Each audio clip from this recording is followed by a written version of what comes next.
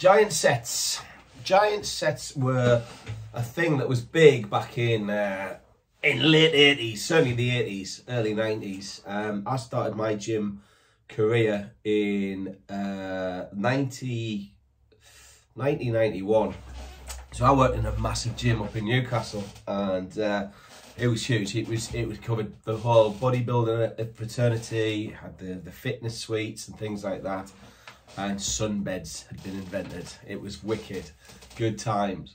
And at the time, everyone would walk around in rag tops and baggies and have bum bags on back to front and stuff like that, and be hench and massive.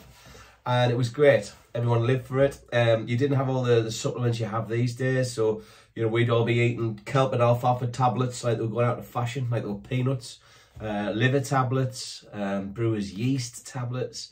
The protein shakes tasted like ass. It was hard to, you know, 4 raw eggs mixed up with a bit of milk down in them actually tastes better than some of the protein shakes at the time. So we're kind of spoilt these days. You don't know you're born, you young'uns. So giant sets were the thing, and you know what, they're still amazing to this day. I know the gyms are getting busier and things like that, but if you get a quiet time in the gym and you can do giant sets, please, if you've never done them, do them. Monster sets, they tend to call them in America, giant sets in the UK. And it is, say, take a body part and you'll do five exercises. 4, anything over 4 is a giant set, 4 or more. So 5 or 6 exercises. So for example, chest would be a good one, where you'd start on cable crossovers, and you know, you'd hold, do sort of sets of 10 to 15, hold at the front for a good 3, 4, 5 seconds, come back, there's your first set. You move then on, go on to incline dumbbell flies. Then you'd go on to, for example, incline press. Then you'd lower it down and you go on to flat dumbbell flies, then into flat press, and then maybe finish off on dips. And you do between, you know, 10 and 15 reps for each one. So you've done 5 sets, one after the other, five exercises rather, one after the other. So bang, bang, bang, bang, bang.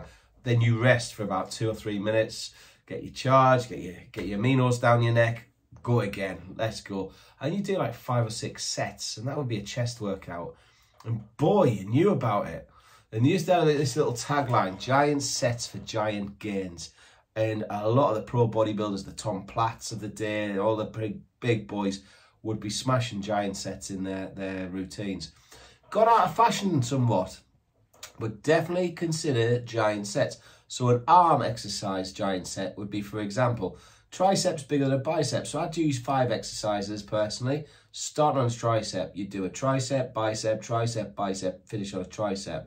So it could be rope pull downs into curling with barbells, dumbbell curls, into EZ bar push downs, into EZ bar curls, into overhead or kickbacks or nose breakers, something like that. And you do that again, 10 to 15 reps, no rest in between. You could set that up around a bench and oh, you just take your dumbbells over to like the push down machine, the tricep machine. Job's good. And so you could be playing around with giant sets. It is pretty phenomenal. Try it. See how you get on. Bye bye.